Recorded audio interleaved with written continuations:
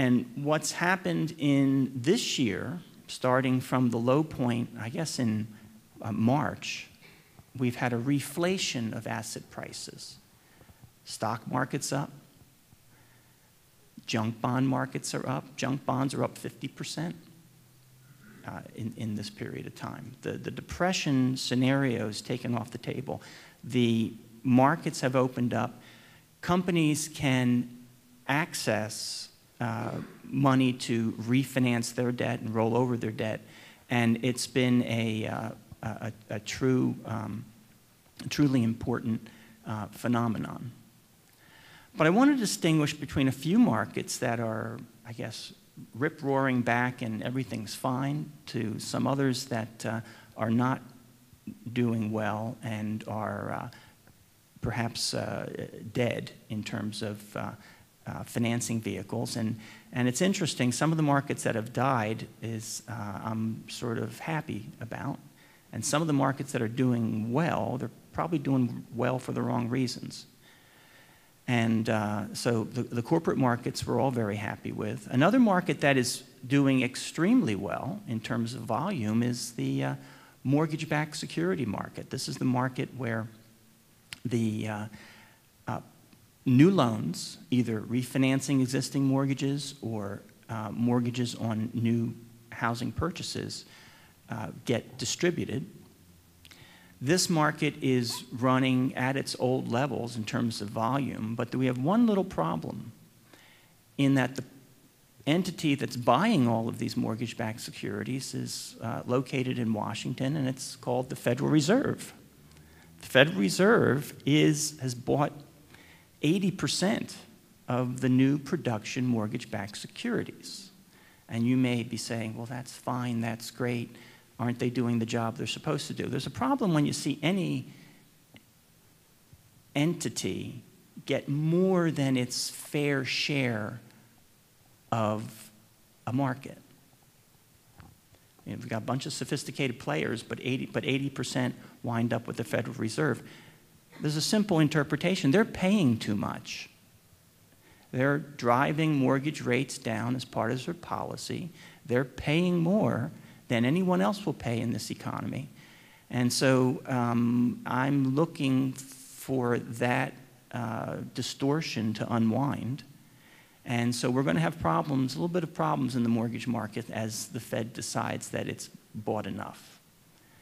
And so let's see, we've got the Treasury losing money on Fannie Mae going in and making the mortgages that default. And we're going to have the Fed losing money on the way out because they're paying too much for the securities in this policy of holding mortgage yields down. I don't know if they have anybody whose job it is to lose money at the Federal Reserve. I don't think they have appointed who's the portfolio manager, but that is going to happen.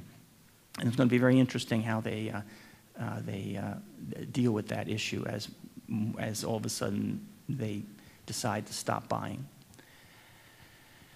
There's another piece of the mortgage market which is in adjustment, and again, it's these asset-backed securities.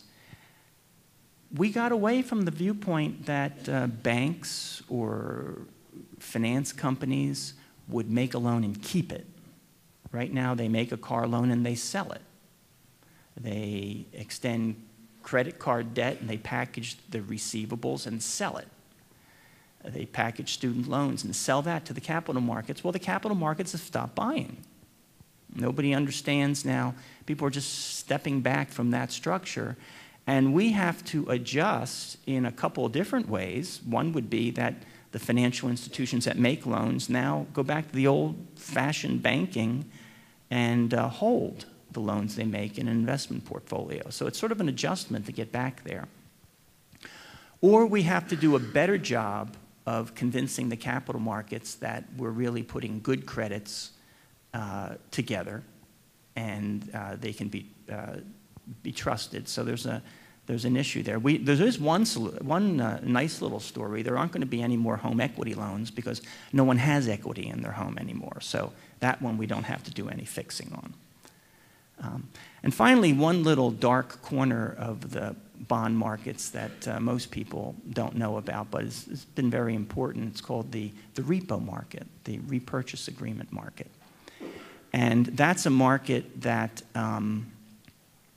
almost doubled. And I've been in the bond markets for 11 years, leaving in 1999, and basically doubled in size in the time I had left. And I always scratched my head and say, how can this market be doubling in size? The rest of the related markets don't seem to be doubling that much.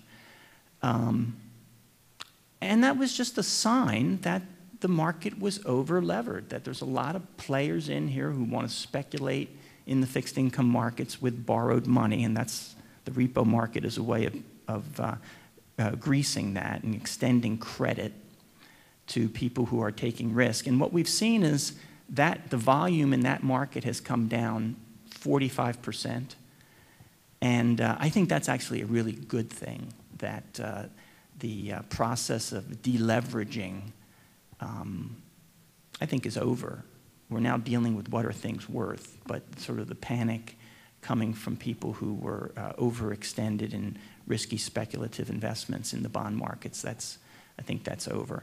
So we have a mixture of good and bad, but I think the best news comes from the corporate bond market, where people, there is relief, and we are looking forward then to true recovery after this period of stabilization. So I think we're on the mend.